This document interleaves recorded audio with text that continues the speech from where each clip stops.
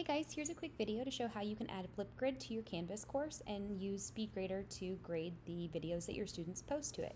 So to start with, you want to go to Settings, and then to Apps, and then you can go ahead and search for Flipgrid. From here, you're going to click on it and then click on Add App. Now this information, this customer key and shared secret, can be found by going to the Flipgrid website and logging in.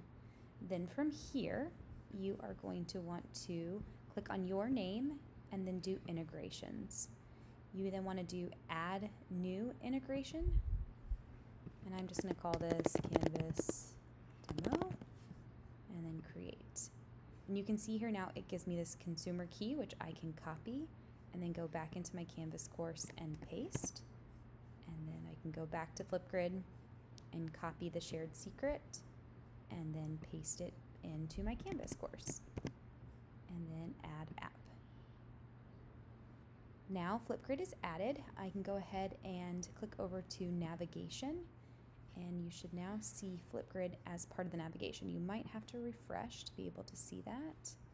There it is, and now I can drag it up here and then click save. And now I have Flipgrid as part of my course navigation. So students could click on this to go ahead and get to Flipgrid. But the even better part is you can actually create an assignment with Flipgrid embedded into it. So I'm going to go ahead and now click on assignments, do new assignment. I'm going to call this Flipgrid testing.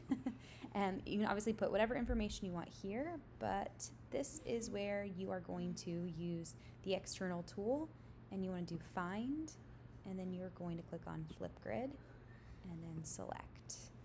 And then you can do just like a normal assignment and then save and publish. It will want you to connect your Flipgrid to your Canvas, so I'm going to go ahead and create a grid for this course. But now you can see it looks just like Flipgrid, but it's within Canvas. And now when my students submit a Flipgrid video, I can use Speedgrader to be able to grade their video responses.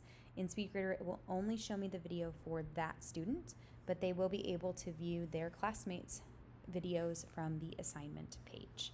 Hopefully this gives you an idea of how you can use Flipgrid in your Canvas course.